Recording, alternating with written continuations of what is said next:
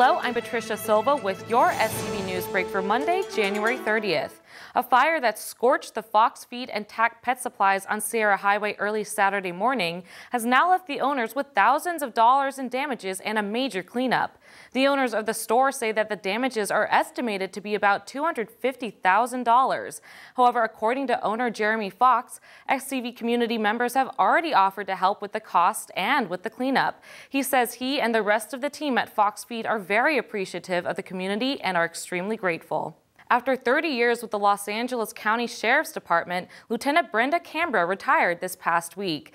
This ends a career that includes more than a dozen years of service at the SCV Sheriff's Station as a Detective Bureau leader. Cambra came to the Santa Clarita Valley in February 2003 as a watch commander. She first joined LASD during a hiring push in the late 80s. Cambra said she will definitely miss working with the community, but also indicated that she might have some travel plans in her immediate future. Congratulations to Lieutenant Cambra on her retirement. We are going to take a quick break, but when we come back, see how you can participate in the SCV Sheriff's Community Academy. Plus, get ready to mark your calendars for these exciting Thursdays at Newhall events in February. Stay tuned.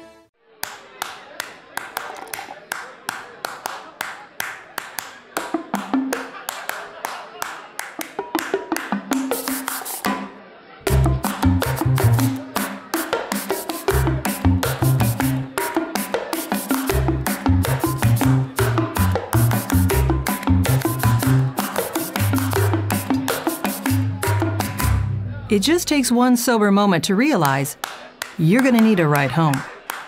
Carly, did you see that? I didn't see anything, Walker. How about you, Ryder? All I see is someone doing something foolish. What's that? Someone's riding a bike at night without proper gear. You should always wear bright or reflective clothing. Never wear dark clothing after sunset. Have lights facing forwards and back. Reflectors, anything to get drivers to notice you. They won't see you if you're the same color as the night.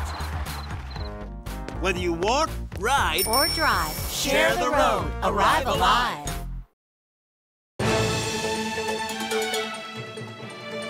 Welcome back to SCV News Break.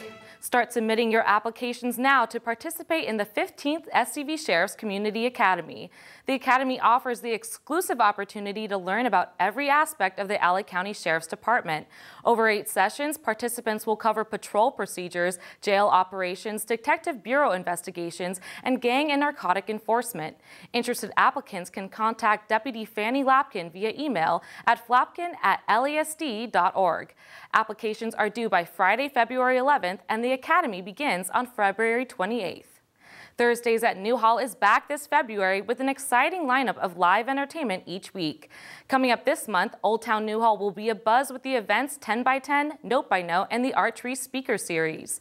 Everything from musicians to stand-up comedy and even a short film will light up the stage at the Repertory East Playhouse for 10 by 10.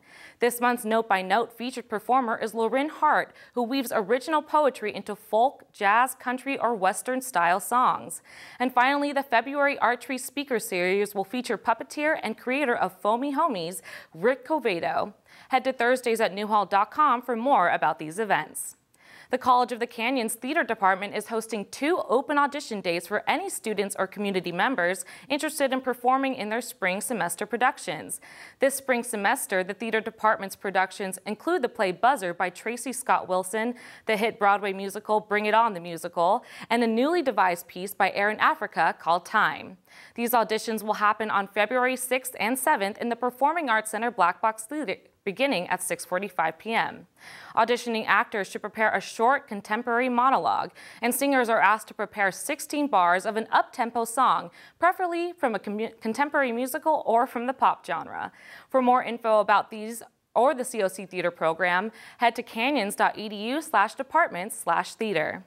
That's all for your SCV News Break. For more local news, you can log on to hometownstation.com or scvnews.com. Thanks for watching. I'm Patricia Silva.